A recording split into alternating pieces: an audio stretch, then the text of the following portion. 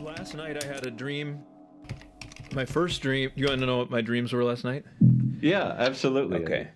So my first dream last night was that I was writing my all my thoughts with a Sharpie on a piece of paper and faxing it to Marianne Williamson.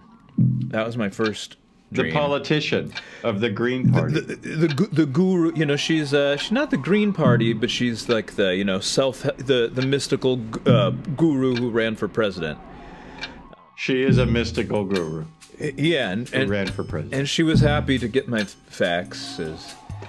And then my other dream was that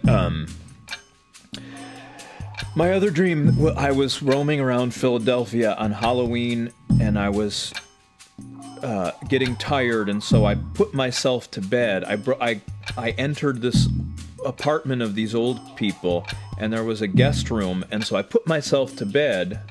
But in order to do that, I had to split myself in two.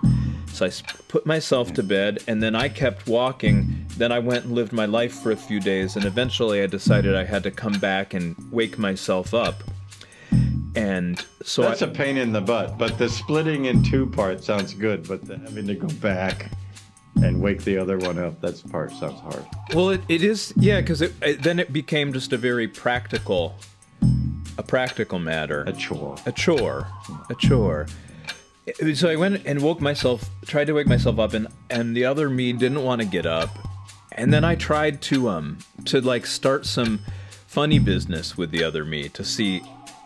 I thought it would be consensual, you know, but the other me didn't want to do anything of the sort. And what a prude you are. I know.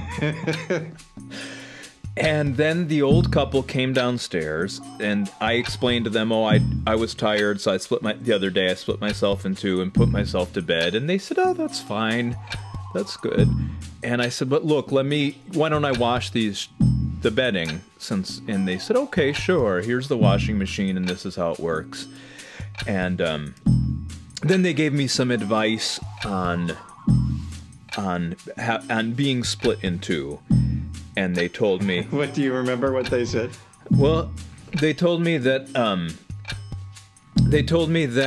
I might have trouble with magnetism, and for that reason I shouldn't live anywhere cheaper than Brooklyn, which is not that cheap, by the way. That's true.